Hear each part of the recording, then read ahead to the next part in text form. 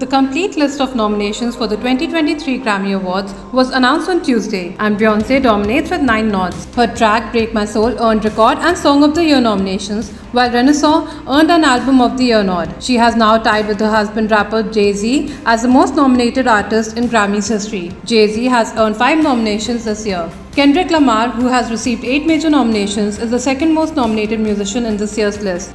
Adele has 7 nominations and Harry Styles has 6 nods for his album Harry's House and also a Song of the Year nomination for As It Was. The 65th Grammy Awards will take place on February 5th next year. Comedian Trevor Noah, who was the presenter for the last 2 editions, will be hosting the event.